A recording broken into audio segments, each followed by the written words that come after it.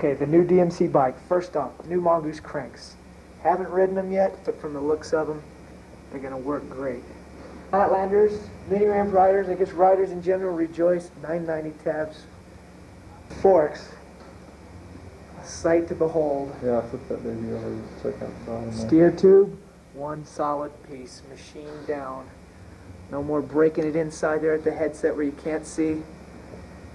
Supposedly some kind of double heat treating. I'm not an engineer, never made it that far through college, but supposedly they're heat treated first, then they're bent, then they're heat treated again, and that's supposed to make them super extra bulletproof.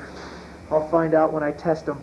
Down here, standard type peg mount, nice flat surface. I guess it beats taking a DK stem and drilling it out every time like I was doing before. What other features? Let's tip the bike upside down. You can zoom in on these nifty little caps on the bottom of the forks. You do a grind, you slip over too far, you can just grind right on the cap there because it's shaped just like the peg. It's going to be nifty on the production models. This dropout will be dropped just a tad so that the dropout will hang beneath this. So you're not going to tear up that with some of the 270 to Smith grind kind of stuff that's out these days. Pedals, check this out. Brand new parallelogram design. I don't know where those engineers at Mongoose came up with this, but they took some sort of parallelogram shape.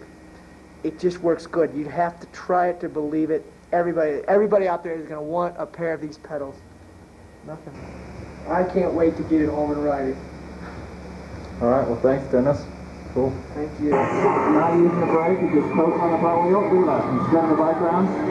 Yeah, look at it. It's still going on it. All right, let's see Dennis going here. Yeah, nice here. You guys see Dennis spin the car?